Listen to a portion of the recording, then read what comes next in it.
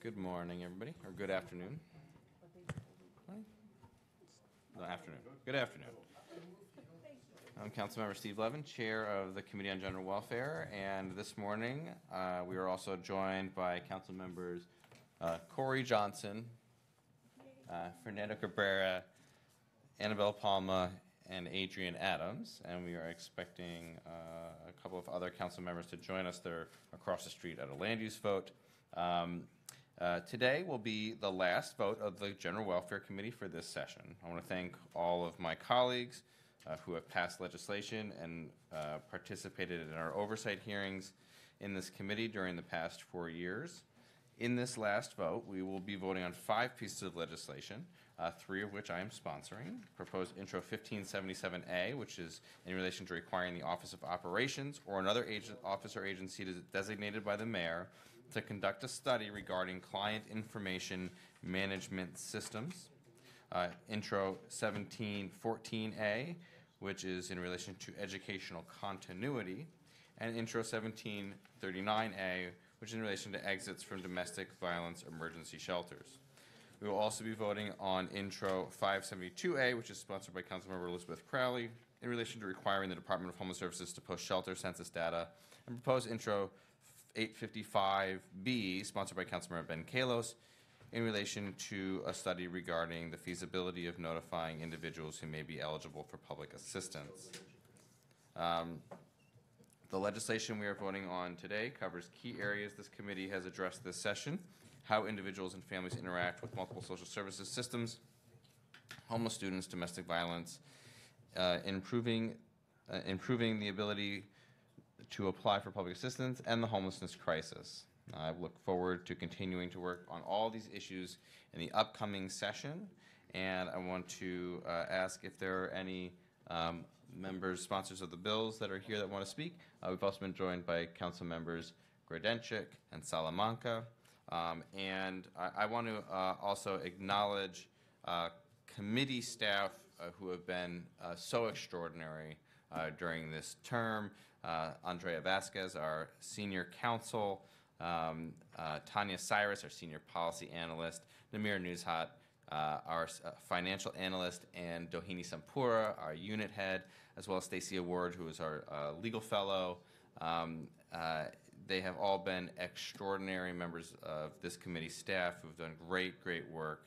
And just for the record, none of this all gets done without the amazing work of the staff who put in many hours of research and prepare all the committee reports for the council, and who are instrumental in talking and meeting with leaders and advocates in the field to ensure that this council is being responsive to the needs of the community. And in the case of this committee, that is youth in foster care, children involved in the child welfare system and their parents, individuals and children who and families who are find themselves confronting the challenge of homelessness here in New York City. And again, it's the work of this staff that makes this committee possible. So thank you all very much for your great work.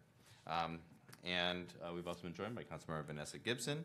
Hold one moment.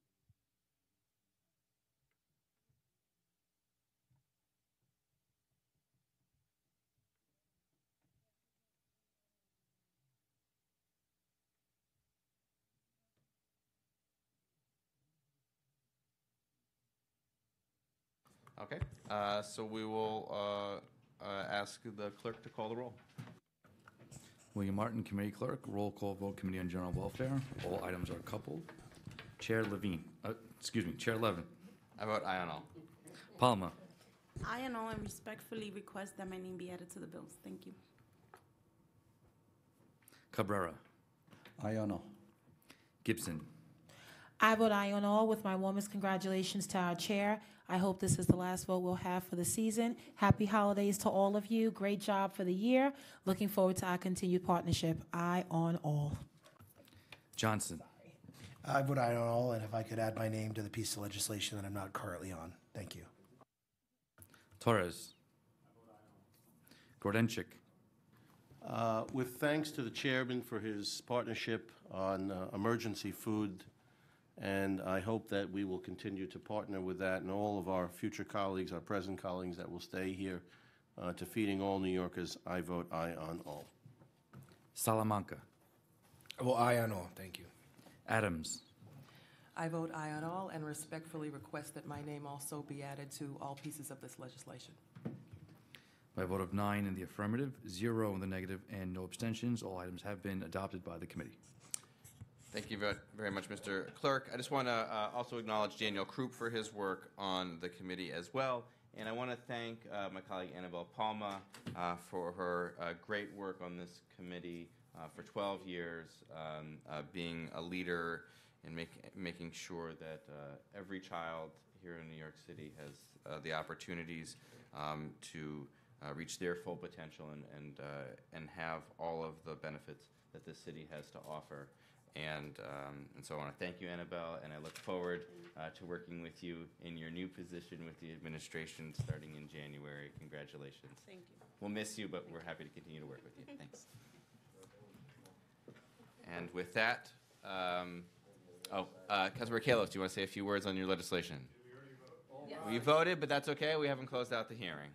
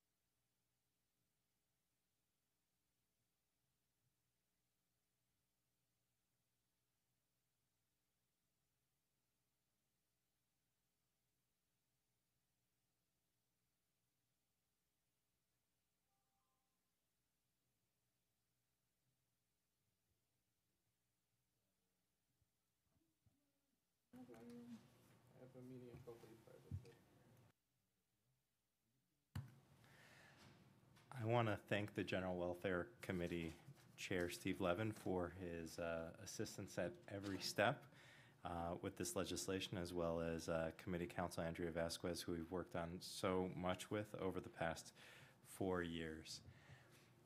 I'm going to make a confession. I hate paperwork. I hate it so much. It is a waste of time. It is a waste of money. It is a waste of our natural resources. And I'd like to live in a world where we don't spend all of our time and money taking pieces of paper, filling them out, and then handing them to a person who then hands it to a person who then hands it to a person who then hands it to a person who then hands it to a person who then enters it into a computer, who then prints it out and hands it to another person. And so the staggering fact is that a lot of New Yorkers are hungry. And when this is one of the wealthiest cities on the planet, I don't know why anyone needs to go hungry, why anyone needs to become homeless, why anyone needs to, when there is a government safety net there to help people. And so the first draft of this legislation was to provide benefits to people using the information government already knows from their tax returns. And so seeing that we might not be able to do that, we worked very closely with the committee council on an A version of the bill that just says if you apply for one benefit in the city of New York, we have to screen you for at least 40 others and give you those benefits. Give you the applications for the benefits. And if you filled out one application, why do you have to fill out that application over again? You can just have that same information put onto all 40 applications. This is especially important when benefits vary from $25 a year for HEAP to hundreds, if not thousands of dollars a year in the case of senior citizen rent increase exemption or others. We had a great hearing. In the past 4 years, we have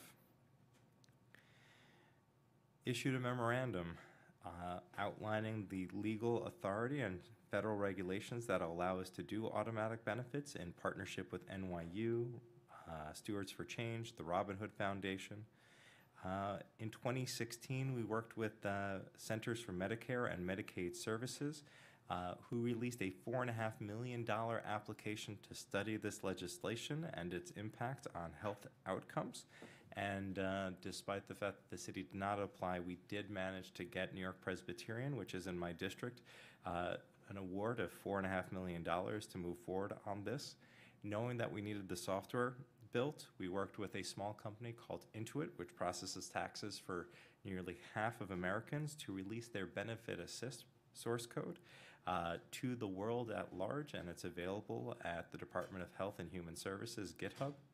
And we've now, moving forward, we look forward to getting this done next year.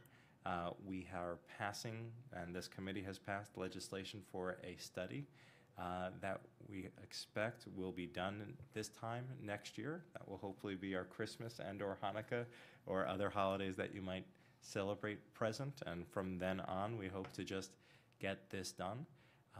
Just by the numbers, there's 2.3 million people who the city estimates are eligible for SNAP, and 550,000 people who don't get it. And our hope and the hypothesis behind this legislation is that if people knew about the benefits they could get, we could feed every hungry person. Again, I want to thank all the committee members for their positive votes, and the committee chair and council for their partnership on this. Congratulations, Councilmember Kalos. And with that, at 12:33 p.m. on December 18, this hearing is adjourned.